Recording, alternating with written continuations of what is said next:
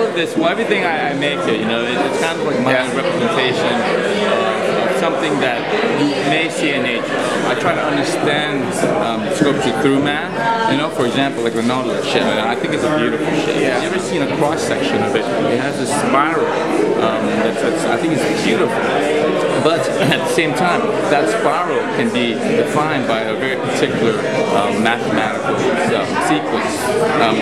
It's crazy, I think, that something that occurs naturally can actually be defined, you know, in terms of mathematics. That really like piqued my imagination, you know, like, and from there, I guess everything I've done here is just based on trying to understand, trying to manipulate curvatures and rotation and angles using math.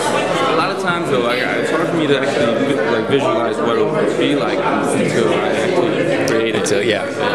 So, I don't mean to put you on the spot with talking in front of the camera and everything. That's like the first time I've ever actually been on camera. So.